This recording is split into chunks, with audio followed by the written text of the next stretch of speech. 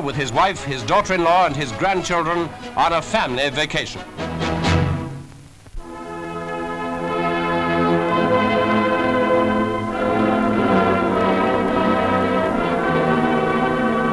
At this season of the year, close to the anniversary of the First World War's armistice, the 11th hour of the 11th day of the 11th month, thoughts turn to the mercy of our deliverance in two desperate worldwide wars, and to the men and women who fought in those conflicts but did not survive them.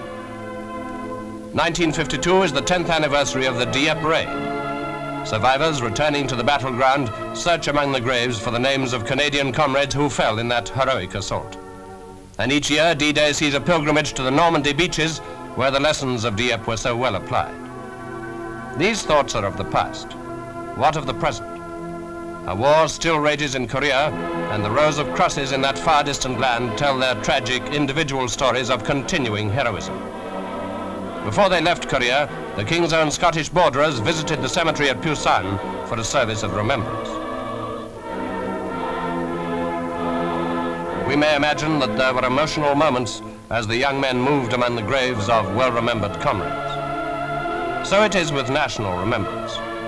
In the Garden of Remembrance outside Westminster Abbey, our young Queen planted her cross for the 1952 observance.